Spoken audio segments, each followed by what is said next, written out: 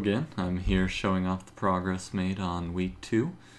The focus this week has been regions so that you can control various sections of the world. My original thoughts had been on a per country basis, but I quickly decided that would be far too much micromanaging for most players. I mean, if you look at even just South America, there's over a dozen countries you'd have to keep track of on there. That continent alone. So I divided it into several distinct regions. As I mouse over the regions, you can see that they are highlighted with different colors.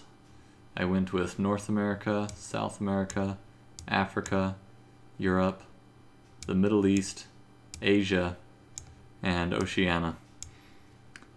Those names probably could be a lot better.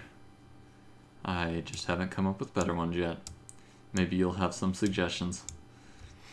Also, as related to that, I worked a little bit on the UI. As you can see on the left and right, the buttons that used to be in the top corners are now on the sides.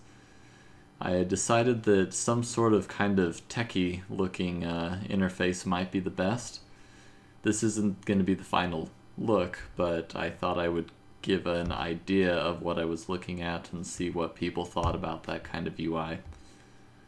As far as how the tabs work, when I click on them, the buttons are exposed. Right now I only have the buttons for what is implemented, which is the sites, as I've shown on the last video, and the new tab, regions.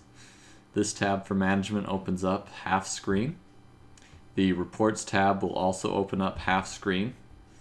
In some cases, these tabs will need a full screen of information, and they can do so.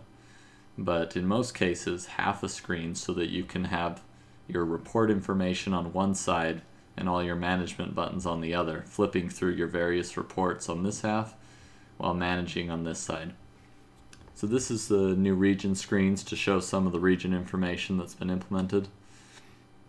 I can flip through various regions here. There will be a picture here depicting the region. For now I have a placeholder. It'll show the various nations that are currently funding the foundation and our active partners. Personnel can be assigned per region, and these are your base types of personnel, just agents and response teams, very generic, and represent a large variety of either fully trained infiltrating operatives to generic police forces that are sleeper agents inside various police agencies. And so you can adjust the amount of response teams and agents you are assigning to a region, and doing so will increase your region's coverage, how much of the region they are able to adequately scout. The higher your coverage, the more likely you are to detect SCPs. I have now removed the SCPs from being something that just pops up and boom, you have to deal with it, to it appearing in the background, but you don't instantly know about it until your agents discover it. And so as your agents have coverage over the region, it takes them a certain amount of time to find various events. And it may be that you want to find them faster than your agents can, and there will be ways to help you scout out to figure out how to use your agents more effectively than having them passively comb the region. Response teams are there for regular appropriation of artifacts. The more teams and personnel that are available, the more chance they have of retrieving an artifact successfully.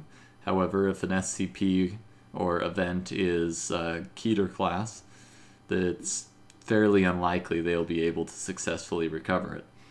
And you might have to then dispatch MTF teams to recover the object. But in normal situations with safe artifacts and things like that, response teams are very capable of grabbing the artifact and bringing it back. There's also policies here. You can see that right here on this side, there's the option to enact the policy, which is disabled right now because it's not selected. If I click it,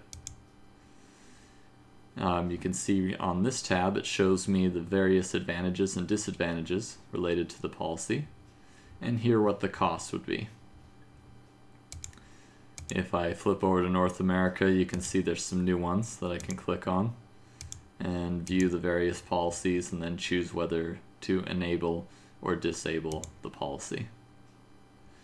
So this update mainly to show you some ideas I have with the UI and to show the concept of regions. The next update will probably be related to how these hidden events work.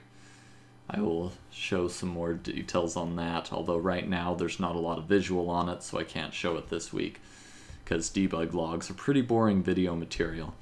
But next week I hope to have some visual ways to show you how the hidden events and SCPs work. So look forward to that, and I'll catch you on the next video.